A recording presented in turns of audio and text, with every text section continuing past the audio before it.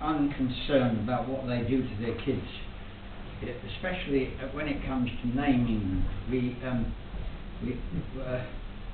We had one in our form when we were at school. We had a boy called Tring, and in all innocence, his parents had christened him Philip.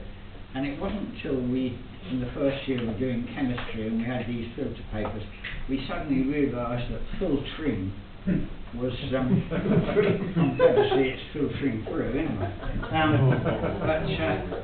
I had a little kid in my class whose surname was Service, and you can guess what her parents called her, can't you?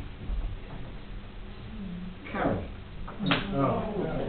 That's absolutely true. And I had a Fred Shed in my class. I was thinking, you know, when parents christen kids, they don't half, never mind.